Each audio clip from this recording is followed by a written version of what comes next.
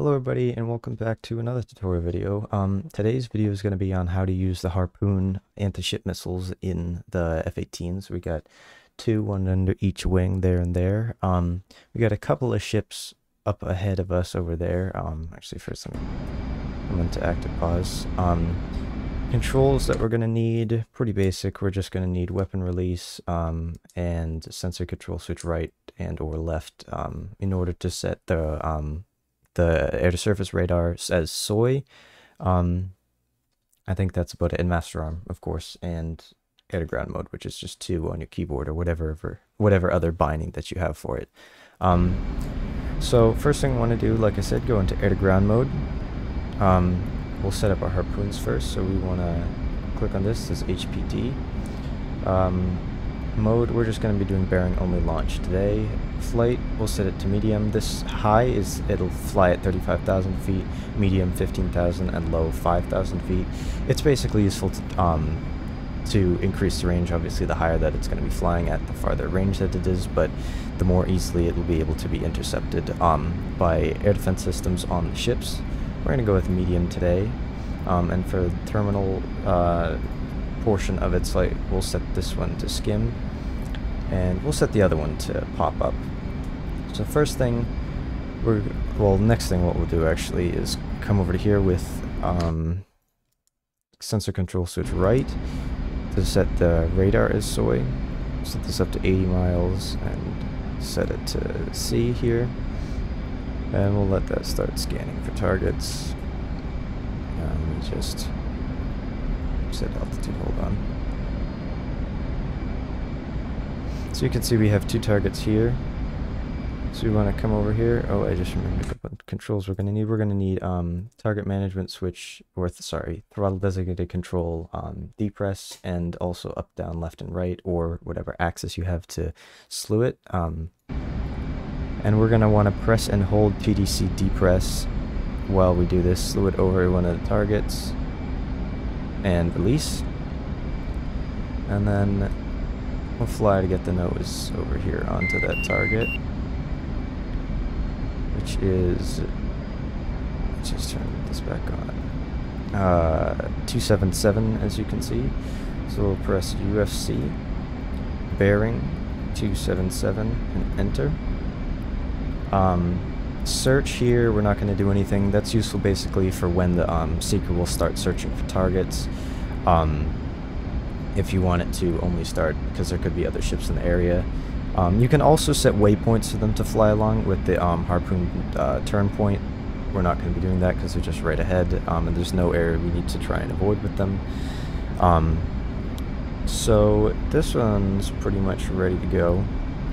So you can see up here we have harpoon, bearing only launch, and in zone, which means that we're in range to the target. So we'll release that one off that wing, and then this one's automatically selected. We're going to change this one to pop up, so instead of flying really low at like 60 or 70 feet above the sea, it'll fly in low and then it'll do a high G pop-up maneuver and then come down on top of the target. So we'll come over here. I'm going to try and designate the other target, and I'm going to wait until we're a little bit closer for this one, just to give them some separation. Just for the sake of this mission, I have disabled the ships engaging these, but in normal missions they will absolutely shoot at them because they're relatively slow moving and can get hit pretty easily by the ship's defenses, like Z-Wiz or whatever the Russian variant is, or Chinese variants of that are called. So we'll just keep flying ahead right here for a few more seconds.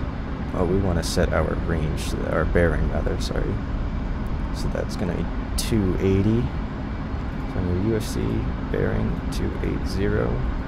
That's important because it will fly along the bearing and it defaults to due north, and they will just turn due north and just go into nothing until they lose all their velocity, their momentum, and impact the ocean. Alright, so we'll fire this one off right now. We'll just set up in a little bit of an orbit here. These are fire and forget. You don't need to keep tracking them. They don't need a laser or anything either. So we'll just go to the F10 map here and try and find these.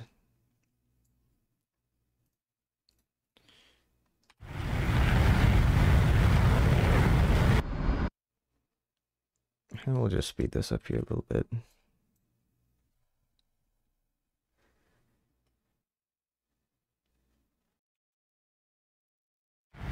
You can see here that they're in their kind of terminal skim phase of flight, so they're only at 65 feet above the ocean. And they're getting about within 10 miles now.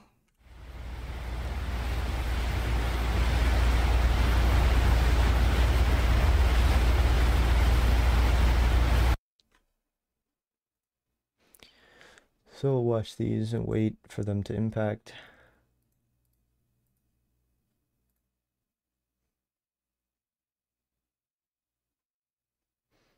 And speed it up again.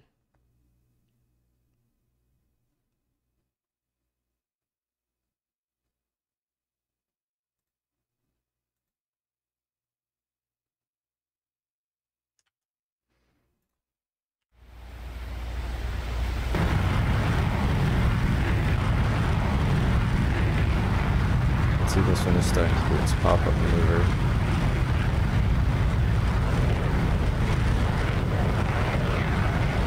This does make it a bit more easy for targets to be hit, or the missiles to be hit by air defense.